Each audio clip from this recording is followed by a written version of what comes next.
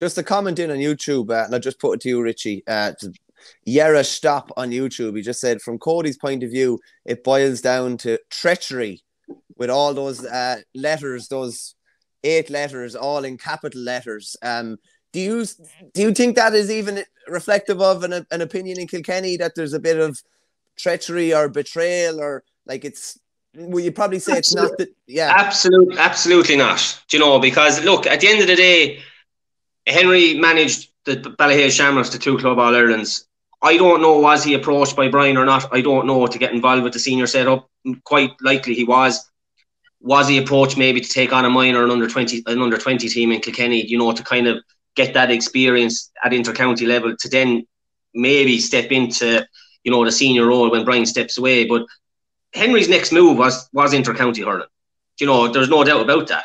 And the Kilkenny job wasn't up for grabs. I'm sure that's the one Henry probably would like to get.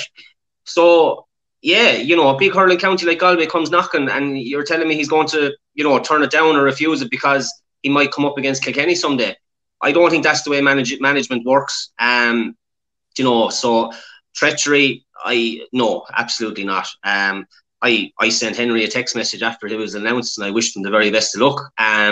You know, because obviously it was the next step for him after his success with Ballyhale Shamrocks. So I still firmly believe that, you know, Galway's gain is unfortunately Kilkenny's loss. But, you know, you just have to get on with it. What was your own read on it, Kieran? Yeah, I suppose I felt sad actually when I saw it.